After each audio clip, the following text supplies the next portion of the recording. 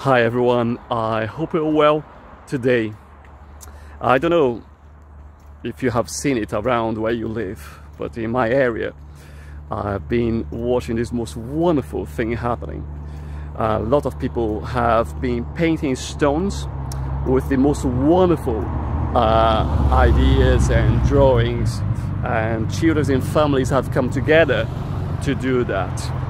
And lately some people have decided to upgrade the idea, and they have been putting the stones together on a giant line and bringing them all together to create a long line like a snake, and that every person can add onto.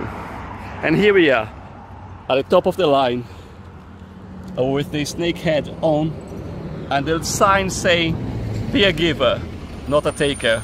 Let's see how long the snake or the line will grow into. And you can see how long it's going. It's absolutely amazing.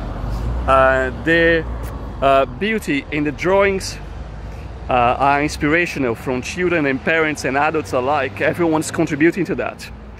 And this reminds me that as we put each of our stones in there with a prayer or with a saying or just drawings, it's like each one of us are a part of one same line, that we together are part of the body of Christ. Though different, we are many because we are all one together.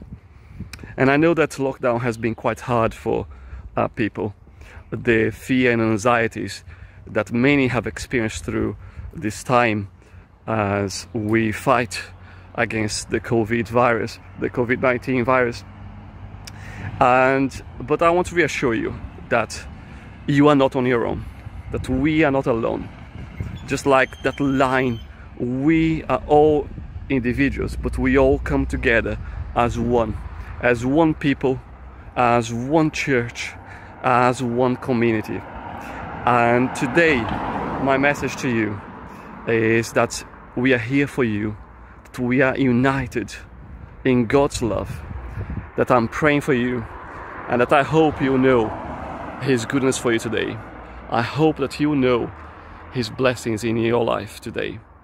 I hope that you know that you are not alone. May God bless you today. Goodbye.